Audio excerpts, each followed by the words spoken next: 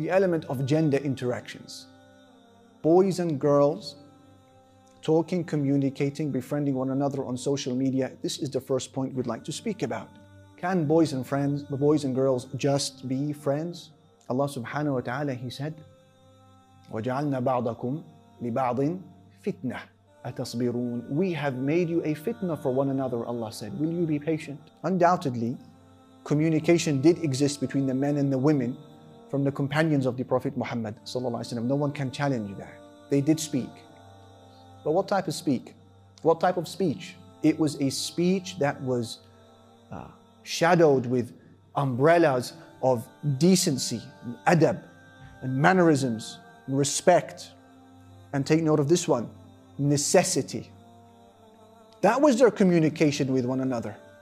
Adab, mannerisms, respect, decency, and necessity. That's how they spoke. And there was this famous study that happened at the University of Wisconsin, Eau Claire, where they took 44 college-age students. Some of them were single, others were in a relationship, and they paired them together and they studied them over a period of about a year. And these people were friends before, up to 2 years to 11 years of a friendship. Boys and girls, they put them together and then they assessed, they gave them an interview afterwards. And they found men almost always had an attraction towards the girl, but the girl didn't always have an attraction towards the boy. They found when they were interviewing them that the men consistently overestimated the relationship, thinking that something was going on.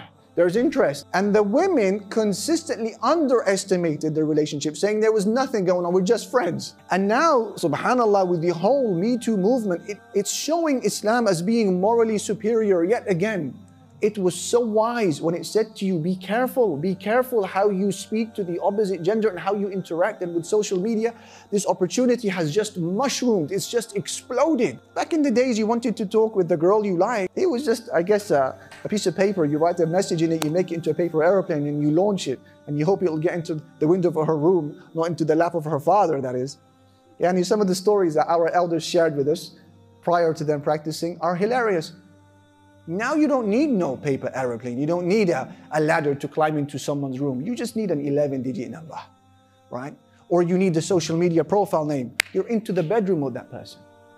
You're telling me that's not a test? It's a serious problem, brothers and sisters. So this is the first point I want you to think about and put yourself under the litmus test. If you're failing this one, maybe you need to walk away. And look, subhanAllah, salah. What we did now is proof. Look at the arrangement of salah. Look at the formation of salah. How was salah at the time of the Prophet Muhammad ﷺ, where women and men, they prayed in the same room? But how? Well, look, salah, the purest of all actions, carried out by the companions, the purest of all people, in Masjidun Nabawi, one of the purest of all places on earth. But look at the separation, because Islam is realistic, it's pragmatic, it don't throw you under the bus like that. Imam is a man, never a woman. There's bowing, there's prostration, there's compromising positions, there's also an element of leadership. There is an imam. And then you have men who pray at the front. Where do women pray? Women, they pray at the back. طيب, what are the greatest rows for men in terms of reward? The front rows. What are the most rewarding rows for our sisters? The rows that are furthest away from the men, the back rows. Then the Prophet ﷺ would say to the companions when they finish their salah, you don't turn around till your sisters, they get up and leave first. And there was a door for them called Babun Nisa, the door of the women, and they would leave by themselves, uninterrupted, in a dignified manner, not having to push and shove with men. He would say, you stay there, don't turn around until they leave. This is in salah, in full hijab, faces covered. And then the men would get up and they would leave. So you're telling me that this is the arrangement in salah, but all of a sudden on social media, what's going on, sis? DM me. And that's not going to affect you? This is okay? If that was the case, our religion would be bipolar, it'd be schizophrenic. That it tells you that you do your salah like this, but then outside of salah, when there's no holiness involved, everything is a free-for-all. This is number one. What was number one, Ya Jahangir? Gender interactions. Test yourself on that, be honest.